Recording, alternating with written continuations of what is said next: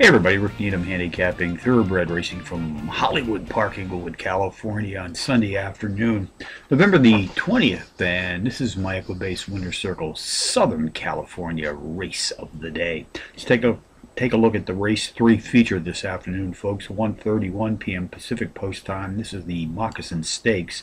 7 furlongs on the cushion track. 2-year-old fillies race for $100,000.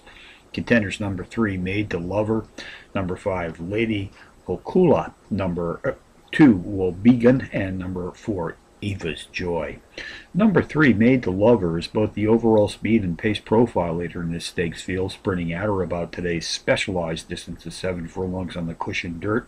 Has hit the board in 4 of her last 5 starts to date, including a power run win to break her maiden in her last start. Jockey Rafael Bejarano has been in her irons on 2 previous occasions, posting a win and a show finish en route to a positive 145% return on investment in the process. Back today for his 3rd ride, gunning for back-to-back circle trips. Number 5, Lady Hokula, demonstrated nice early speed while breaking her maiden in power run fashion in her first asking.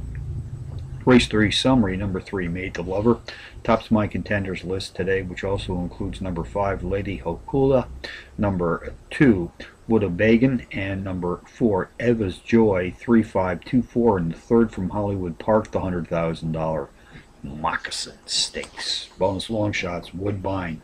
Race 2, number 8, Pitbull, a 4-to-1 shot, drops in class by 11 units. Is the speed leader in this field, racing at or about today's distance of 8.5 furlongs on Woodbine's cushion dirt track.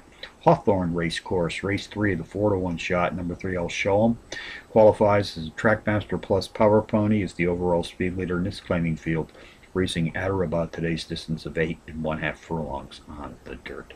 So from Hollywood Park on a Sunday, as we wrap up another racing week here in Southern California, Rick Needham for the Equibase Winter Circle, reminding you as always to please bet with your head, not over it.